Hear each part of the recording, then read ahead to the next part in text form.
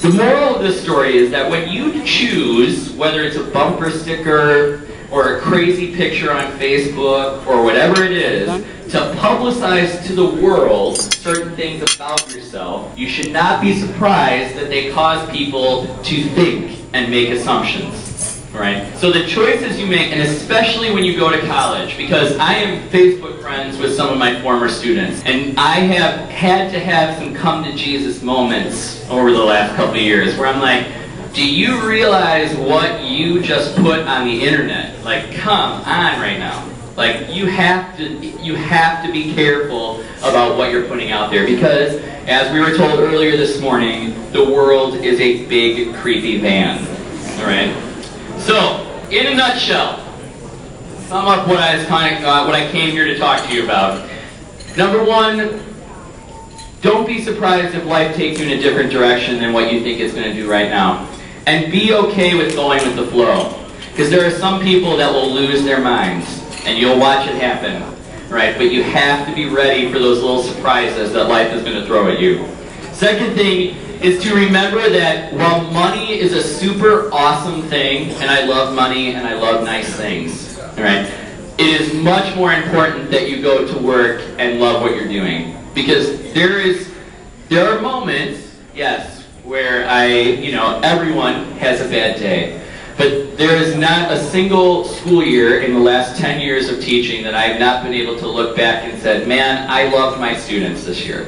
And really, out of all the other stuff that we do as teachers, right, which you don't necessarily see, the moments that make us the happiest are when we're actually teaching.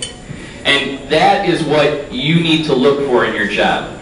And my friends don't have that. A lot of them don't have that. And they're excited. They love working at Arthur Andersen, or they love their office job because they make $120,000 a year right out of college, and they are done at 5 o'clock. But I wouldn't trade that for what I have. And it's hard for them to understand sometimes why I would want to do those things, those extra things. Chaperone prom, come here and give this speech. Those things that take time out of your weekend or things like that. And they don't realize it because they are so unhappy in their jobs that if their boss came to them and said, hey, do you want to do this? It's going to be on a Friday night and you'll get done around 11 o'clock. They would laugh and be like, there is no way, unless you threaten to fire me, that I'm going to do that. Right?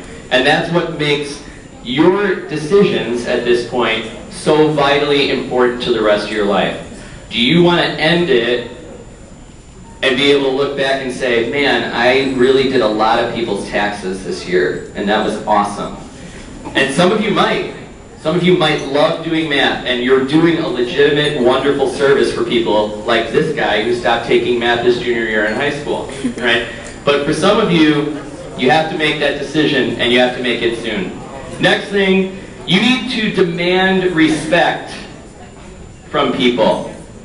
I'm going to tell you a little hypothetical story right now.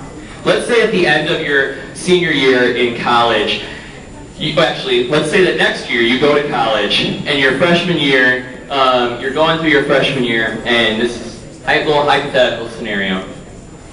And you are happy, you're content, you're making some new friends, but you just get done with the end of the day, you hang out with them, and you have a good time when you're there, but you get home and something is not right. Something's different. The way somebody talked to you, or the look, or whatever it is. That's not acceptable anymore. You don't have to play those games anymore. Right? And that's what you have to start to think about. These people in this room are wonderful, and you've had a wonderful time with them. Right? But you're moving on at this point, and you have to think, I only want the people in my life, and how much time are you going to have in your life to go back and say, these are the people that respect me and that I respect on many levels. And think about that and make those considerations when you're deciding how to spend your time and who to spend your time with. All right? And then the last thing is have fun. Because if you take life too seriously, you miss out on things like the Shard Attack. All right? And that's sad. Because everybody needs that joy in their life. Everybody needs the reason to smile. All right? And you need to think about that. There's a quotation that is usually attributed to Ralph Waldo Emerson, despite the fact that most people don't think he said it.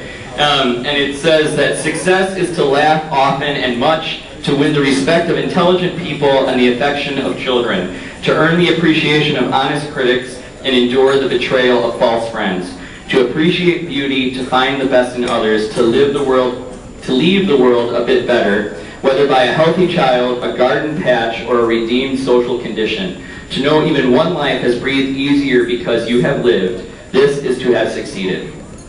And I recently read that one of my students wrote something that their goal in life was to make as much money as they possibly could, as soon as they possibly could, because that's going to be awesome, right? And at the same day that I read this, I read an article titled, Class of 2010, Nobody Wants You. All right. What does that mean? I know. I'm like the police officer right now, or the fire department, and we're not going to save you. And so I read the article, I'm like, this is depressing, this is a Debbie Downer right now. And I read the article, and the article talks about how this generation is the first generation that economically might potentially, very well could be, will be, the first generation that overall does not perform better than the previous generation. Right? Why? Yeah. How does that make you feel? But the reason that this is uplifting and not the fire department telling you that they're going to leave you in a burning building is that this is an opportunity for you, right? To take that where every other generation before you was setting out on their life's journey with the goal of doing better economically than the previous generation.